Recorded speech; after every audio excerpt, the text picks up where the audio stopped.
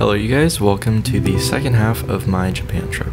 We are currently on the train to Tokyo and we're going to spend about a week here. Our train just landed in Tokyo and we're eating at a ramen place right now because our Airbnb doesn't open up for another hour. Also, Jahao just landed in Tokyo, so we're gonna see him today too.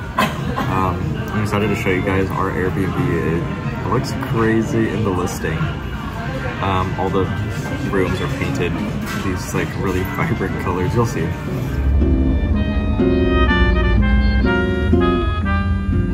Here's our Airbnb. We're having some troubles getting inside though.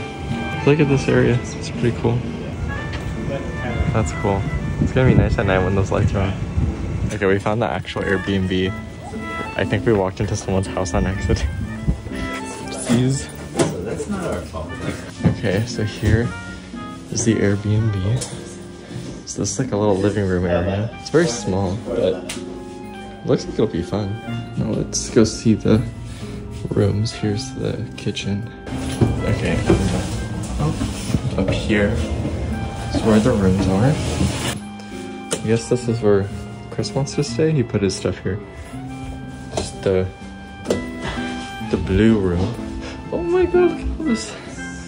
All this Studio Ghibli stuff, this Totoro stuff. Now we're going up the next flight of stairs. Oh, this is actually kind of nice. It's the orange room. Hi. I made it. It's so hot. I know, it's so hot. We'll give you a tour. Okay, who's upstairs? I'm so sleepy and so dirty. It's okay. We all are. Look at your room. So Jahao is doing a flower installation for the brand Bonnie Clyde because they're having a pop-up in Harajuku. And right now we're going to check out the store so Jahao has an idea of what flowers to buy. We just got out of the subway system. And are we in Shibuya?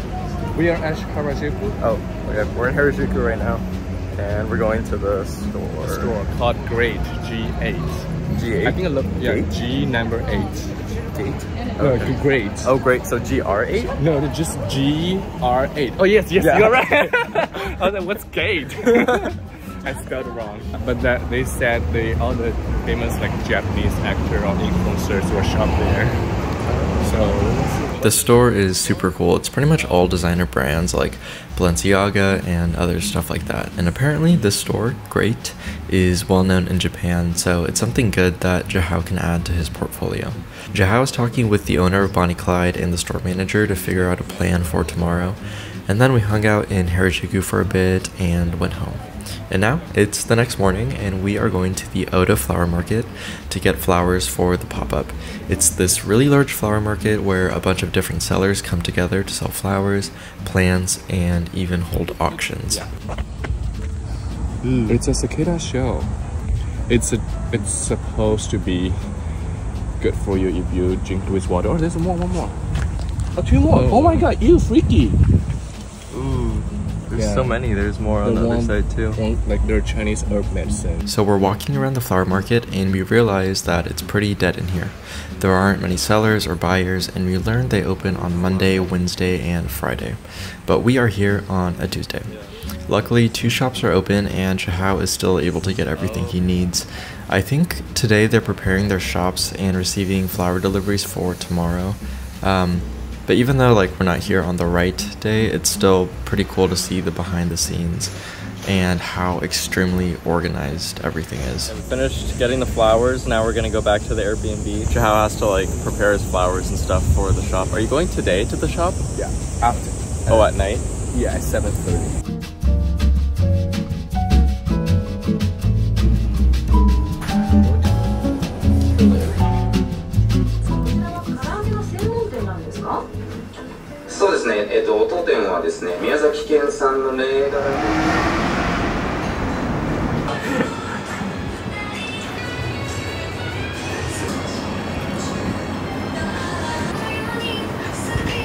Now we're going to the shop to set up Jahao's flower installation for the pop-up. Jahao has this really cool idea of hanging these long orchid roots underneath the flower to create this kind of ghostly look which fits in with the theme of the pop-up. And then here's our friend Mila arranging the glasses for display. We stayed up late to set up, but it was worth it because it all came together and ended up looking pretty cool. And it was really fun to be part of this and help out. I enjoyed being able to participate in something on my trip that wasn't necessarily touristy. We're ordering on a little pad. That's nice. Look at this much. So many different things here. Super regional. Corn soup. Oh, I had corn soup recently. That was good. Denny's kids. So cheap. Got the porridge. Got the French toast. Don't really know what this stuff is, but it looks good.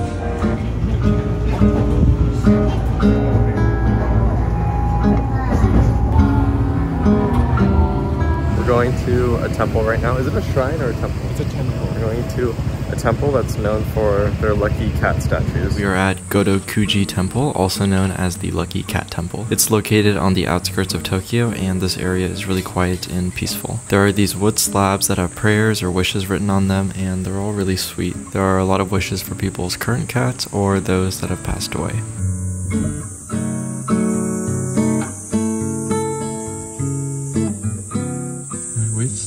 I wish I could have a swimming pool.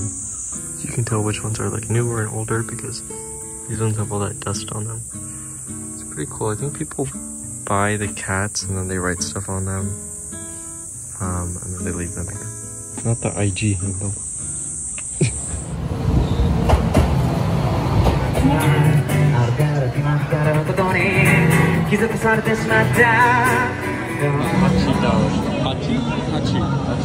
It's kind of big.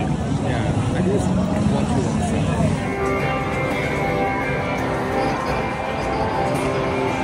And now we're going to a sky tower in Shibuya so we can see the view of this area at night.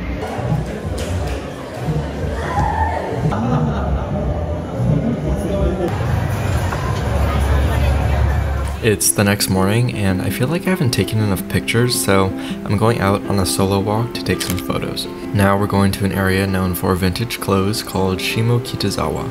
There are outdoor vendors and a lot of small indoor shops as well.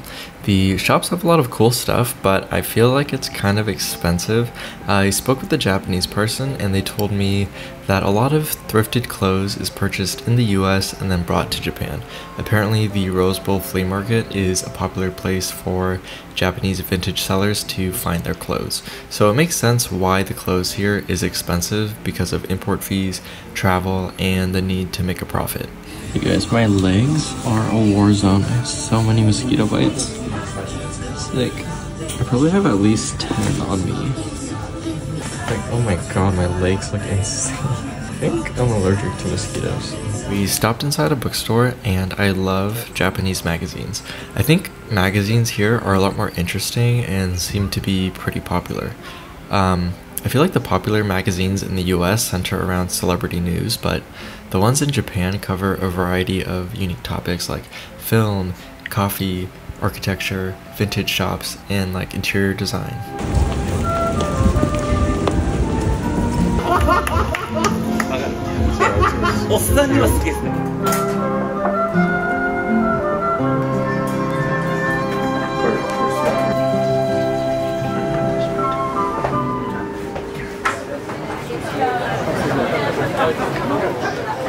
It's later in the day, and we are having dinner at this place called Piss Alley. Yes, you heard me right.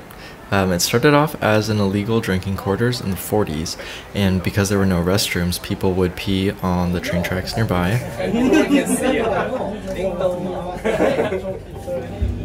It's my last full day in Japan.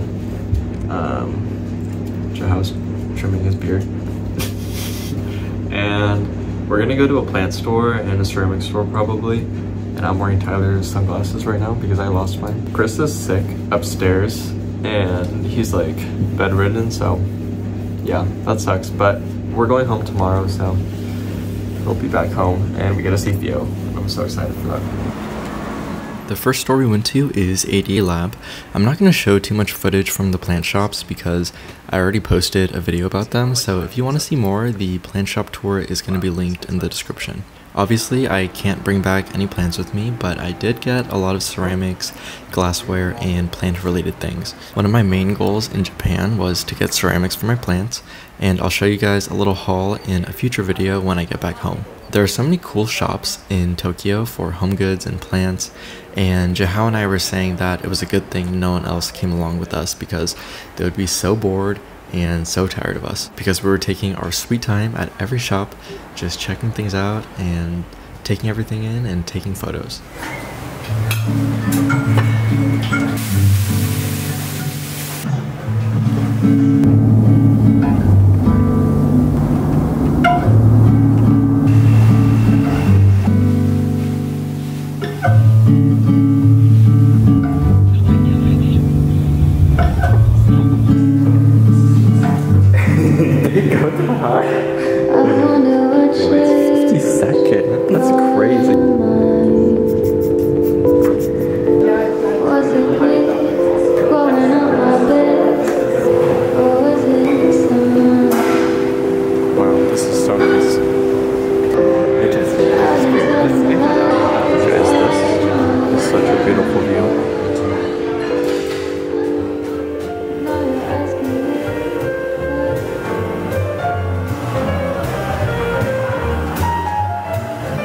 Every night a live jazz band plays at this hotel, and I love jazz music and live music, so I really wanted to come here.